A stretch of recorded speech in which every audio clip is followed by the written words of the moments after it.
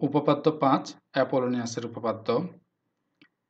এই উপপাদ্যের আগে আমরা আরও দুটো উপপাদ্য প্রমাণ করেছি।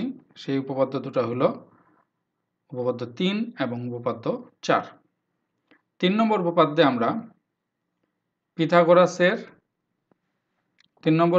আমরা স্থূলকোণের ক্ষেত্রে পিথাগোরাসের উপপাদ্যের বিস্তৃতি, এবং 4 নম্বর উপপাদ্যে আমরা সূক্ষ্মকোণের ক্ষেত্রে পিথাগোরাসের উপপাদ্যের বিস্তৃতি নামে দুটো উপপাদ্য প্রমাণ করে এসেছি। এই অ্যাপোলোনিয়াসের উপপাদ্যটা আগের 3 এবং 4 নম্বর উপপাদ্যের ভিত্তিতে প্রতিষ্ঠিত। তো তোমরা যারা ওই আগের ভিডিওটা দেখো নাই, দুটো ভিডিও, তারা যদি দেখে নাও তাহলে এটা বুঝতে আর একটু সুবিধা হবে তোমাদের। আমরা উপপাদ্যের এই কথাগুলো একটু পড়ি। ত্রিভুজের যে কোনো দুই বাহুর উপলক্ষিত বর্গক্ষেত্রদ্বয়ের ক্ষেত্রফলের সমষ্টি তৃতীয় বাহুর অর্ধেকের উপলক্ষিত বর্গক্ষেত্রের ক্ষেত্রফল এবং ওই বাহুর সমদ্বিখণ্ডক মধ্যমার উপলক্ষিত বর্গক্ষেত্রের ক্ষেত্রফলের সমষ্টির দ্বিগুণ। এই সেন্টেন্সটা এত বড় যে আমরা চিত্র ছাড়া এটা বুঝতে পারবো না। আমরা চিত্র দিয়ে বুঝি। আমরা দুটো চিত্র নিয়েছি এখানে এবিসি ত্রিভুজের। এরকম এবিসি একটা ত্রিভুজ, আর একটা ত্রিভুজ চিত্র 2 এ চিত্র 1 এবং চিত্র 2 নাম দিয়েছি এখানে আমি। আগে একটু বলে নেই যে দুটো চিত্র নেওয়ার কারণটা কি। এখানে যেহেতু বলেছে ত্রিভুজের যে কোনো দুই বাহু, এরা বলে নাই যে এই ত্রিভুজটা সূক্ষ্মকোণী নাকি স্থূলকোণী। তো আমরা দুটো ত্রিভুজ এই জন্যই নিলাম যে প্রথম চিত্রে আমরা এমন একটা ত্রিভুজ নিয়েছি যেটার 3টা কোণের সূক্ষ্মকোণ, অর্থাৎ একটা সূক্ষ্মকোণী ত্রিভুজ নিয়েছি এখানে আমরা। আর 2 নম্বর চিত্রে আমরা স্থূলকোণী ত্রিভুজ নিয়েছি যার এসিবি কোণটা স্থূলকোণ। এটাই হলো আমার দুটো চিত্র নেওয়ার কারণ। তোমরা এখন অবশ্য এই ক্রিয়েটিভ কোশ্চেন যখন পরীক্ষাতে আসে তখন চিত্র দিয়ে দেয়, তখন আর এই ঝামেলাটা নাই। কিন্তু আমরা ইন জেনারেল প্রুফ করার জন্য আমরা দুটো চিত্রই ব্যবহার করব। এখন আমরা এটা বোঝাবো যে যে কোনো চিত্রের ক্ষেত্রে এখানকার যে কথাগুলো সেটা সত্য, সেটা বোঝার চেষ্টা করব আমরা একটা চিত্রের সাথে কথাগুলো মিলাই। এখানে বলেছে ত্রিভুজের যে কোনো দুই বাহুর উপর অঙ্কিত বর্গক্ষেত্রদ্বয়ের ক্ষেত্রফলের সমষ্টি। বর্গক্ষেত্রের ক্ষেত্রফল মানে তো বাহুর উপর স্কোয়ার হলে বর্গক্ষেত্র হয়ে যায়। তো যে কোনো দুই বাহু যখন বলেছে, আমরা মনে করলাম যে এবিসি ত্রিভুজের এবি বাহু আর এসি বাহু, তাহলে এদের উপর বর্গক্ষেত্র মানে এবি স্কোয়ার আর এসি স্কোয়ার, আর এদের সমষ্টি মানে AB square plus AC square.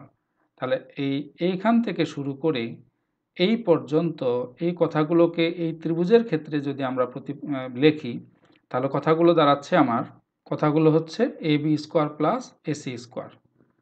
এটা এই পর্যন্ত ত্রিভুজের যে কোনো দুই বাহুর উপর অঙ্কিত বর্গক্ষেত্রদ্বয়ের এই দুটো বর্গক্ষেত্র এবি স্কোয়ার আর এসি স্কোয়ার সমষ্টি মানে প্লাস সমান কথা বলছে তৃতীয় বাহুর অর্ধেকের উপর অঙ্কিত বর্গক্ষেত্র।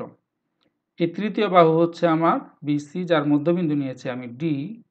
তাহলে বিডি হচ্ছে অর্ধেক অথবা সিডি অর্ধেক। তো আমি বাম দিকের বিডি অংশকে যদি নেই, তাহলে বিডির উপর অঙ্কিত বর্গক্ষেত্র মানে হচ্ছে বিডি স্কোয়ার। তাহলে আমরা এখানে একটু লিখে ফেলি যে বিডি স্কোয়ার। আমরা বিডি স্কোয়ার বাম দিকে, ডান দিকে বিডি স্কোয়ার হলো আর কি অর্ধেকের উপর অঙ্কিত বর্গক্ষেত্রের ক্ষেত্রফল এবং ওই বাহুর সমদ্বিখণ্ডক মধ্যমার উপর অঙ্কিত বর্গক্ষেত্রের ক্ষেত্রফলের ওই বাহুর সমদ্বিখণ্ডক মধ্যমা মানে এডি আর বর্গক্ষেত্র মানে এডি স্কোয়ার। তাহলে আমরা এটা সাথে লিখব এডি স্কোয়ার। এডি স্কোয়ার ক্ষেত্রফলের সমষ্টির দ্বিগুণ। ক্ষেত্রফল তো পেলাম আমরা, সমষ্টির দ্বিগুণ হতে হবে তাহলে এখানে ব্র্যাকেট হবে এবং তার সামনে একটা 2 হবে। তাহলে AB square plus AC square equal to 2 into BD square plus eddy square. এটা হচ্ছে আমাদের প্রমাণ। এই লাইনটা আমাদের প্রমাণ করতে হবে যে এই যে কোনো দুটো ত্রিভুজের ক্ষেত্রেই AB square plus AC square equal to 2 into BD square plus eddy square. এটা আমরা প্রমাণ করব। তাহলে এর বিশেষ নির্বাচনটা কি দাঁড়াইলো? আমরা লিখব এরকম যে এবিসি ত্রিভুজের বিসি বাহুর মধ্যবিন্দু ডি, তাহলে এডি এই ত্রিভুজের একটা মধ্যমা। প্রমাণ করতে হবে যে AB square plus AC square equal to 2 into BD square plus eddy square. এই বিশেষ নির্বাচনের লাইনটা আমরা আগে লিখে নিই।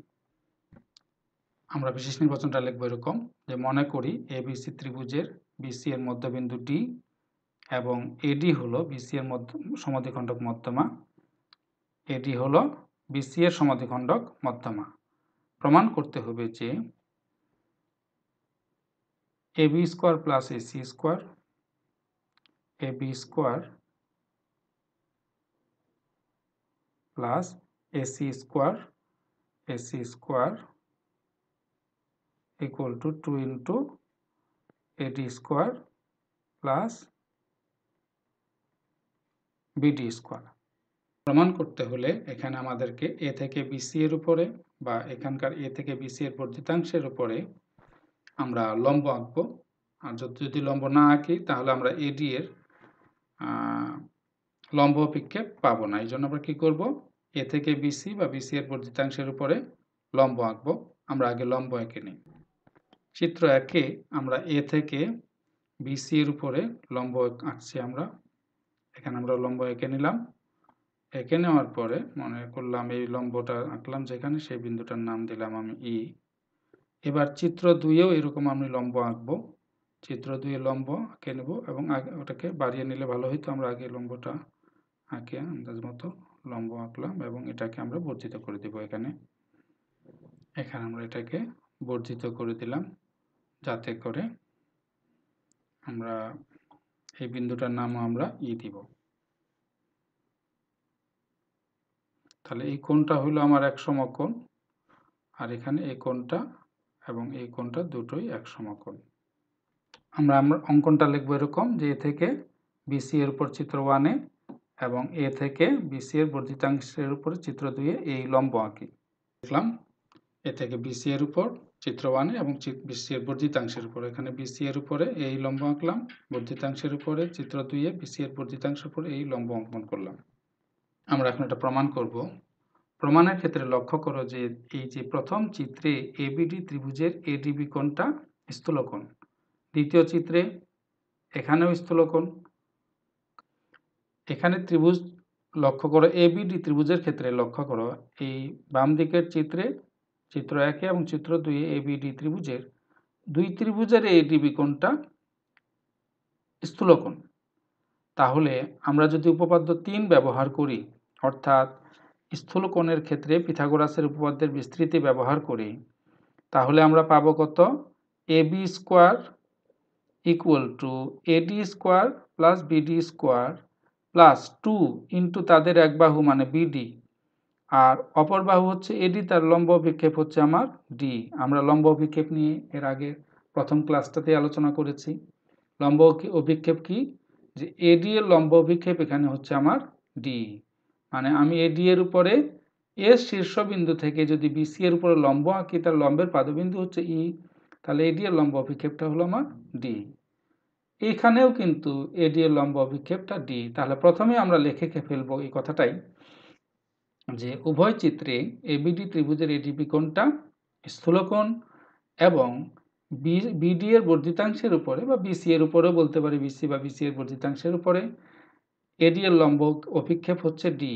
এই প্রথম চিত্র এডি এর লম্ব অভিক্ষেপ ডি, দ্বিতীয় চিত্রেও এডি এর লম্ব অভিক্ষেপ ডি। তাহলে এই কথাগুলো আমরা আগে লিখে, উভয় চিত্রে এবিডি ত্রিভুজের এডিবি কোণ স্থূলকোণ এবং বিডি এর বর্ধিতাংশের উপর এডি এর লম্ব অভিক্ষেপ ডি।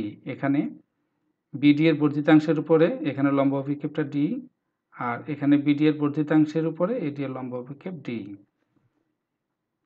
অতএব স্থূলকোণের ক্ষেত্রে পিথাগোরাসের উপপাদ্যের বিস্তৃতি অনুসারে আমরা পাই, এখানে আমরা যেহেতু এই এডিবি কোণটা স্থূলকোণ, এখানে এডিবি কোণ স্থূলকোণ, তাহলে এর বিপরীত বাহুর স্কোয়ার, আমরা এর বিপরীত বাহুর স্কোয়ারটা এখানে লিখি যে এবি স্কোয়ার ইকুয়াল টু কত হবে, অন্য দুই বাহুর স্কোয়ার মানে এডি স্কোয়ার প্লাস বিডি স্কোয়ার। তাহলে আমরা লিখব এডি square plus BD square plus BD square,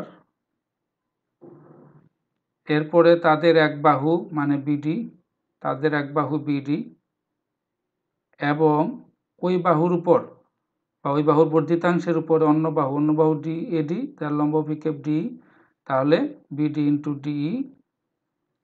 এই দুইয়ের অন্তর্গত আয়তক্ষেত্রের মানে এদের গুণফল এর দ্বিগুণের সমষ্টির সমান।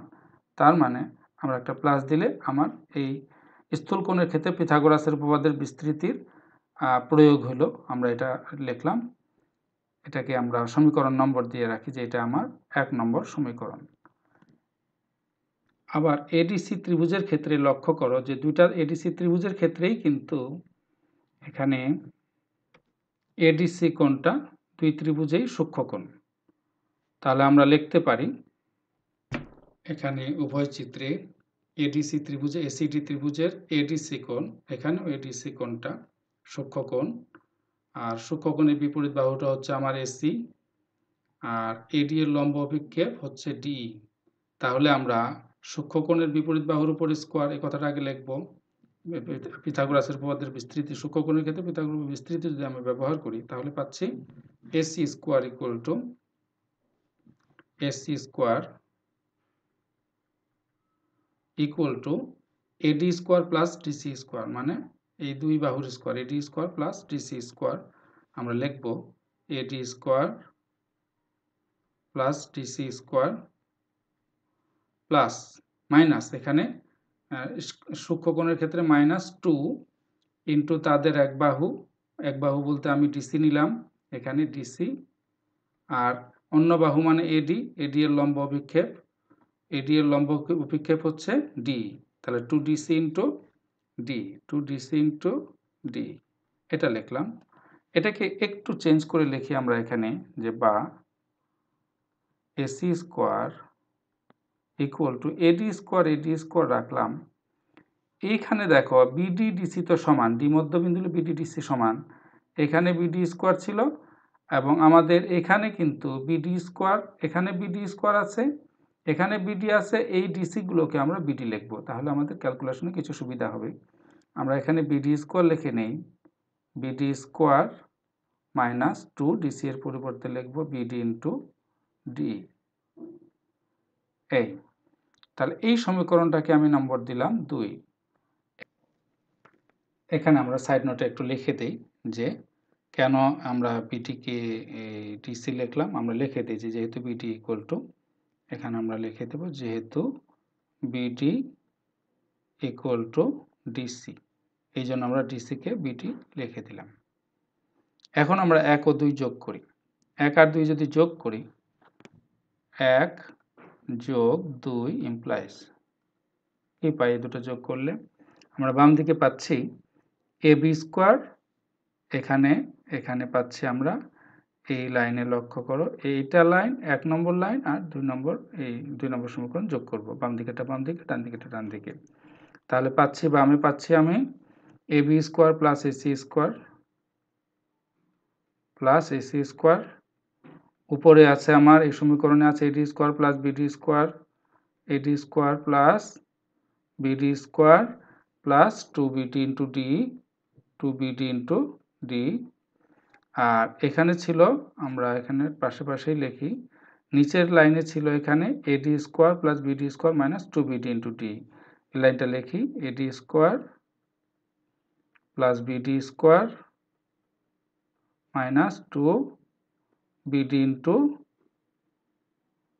এখানে একটা জিনিস লক্ষ্য করো যে এটা প্লাস 2বিডিডি, এটা মাইনাস 2বিডিডি, এই দুটোকে একটাকে আরেকটার সাথে আমরা এটাকে কেটে দিই, এটাকে একটার সাথে আরেকটা যদি বাদ দিয়ে দেই, তাহলে এখানে আমার থাকে এটা একটা এডি স্কোয়ার, তাহলে আমি পাচ্ছি 2এডি স্কোয়ার।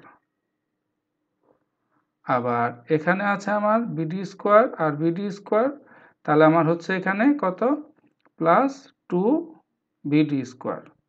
আমি যদি এখন 2টা কমন নেই তাহলে আমি পেয়ে যাচ্ছে আমার এডি স্কোয়ার প্লাস বিডি স্কোয়ার, তাহলে আমরা পেয়ে গেলাম। সুতরাং আমরা শেষবারের মতো লিখে ফেলি যে AB square plus AC square equal to 2 into eddy square plus BD square. এই অ্যাপোলোনিয়াসের উপপাদ্যটা প্রমাণ হয়ে গেল। আমরা এখানে লিখে দিই প্রমাণিত। এখানে যে কটা উপপাদ্য আছে তার মধ্যে এই অধ্যায় থেকে প্রথমে এই 5 নম্বর উপপাদ্যটা অ্যাপোলোনিয়াসের উপপাদ্যটা অত্যন্ত গুরুত্বপূর্ণ একটা উপপাদ্য, পরীক্ষাতে প্রায়ই আসে। আর টলেমির উপপাদ্য, এর পরের পার্টে আছে 3.2 এর আগে টলেমের উপর, এটাও ইম্পর্টেন্ট, ওটাও তোমাদের শিখতে হবে। তো এই উপপাদ্য শিখতে হলে তোমাদেরকে আগে এই স্থূলকোণের ক্ষেত্রে, সূক্ষ্মকোণের ক্ষেত্রে এই উপপাদ্যগুলো 3 আর 4 আগে শিখবে, তাহলে এটা লাইনটা মনে রাখতে সুবিধা হবে। আর এখানে জাস্ট এই যে ক্যালকুলেশনে আমরা যোগ করে দিলেই মিলে যাচ্ছে। কাজেই এই উপপাদ্যটা অত্যন্ত সহজ একটা উপপাদ্য, তোমরা এটা শিখবে এবং আশা করি তোমরা প্র্যাকটিস করলে এটা পরীক্ষায় লিখতে পারবে। এই ভিডিওটা দেখার জন্য তোমাদের ধন্যবাদ।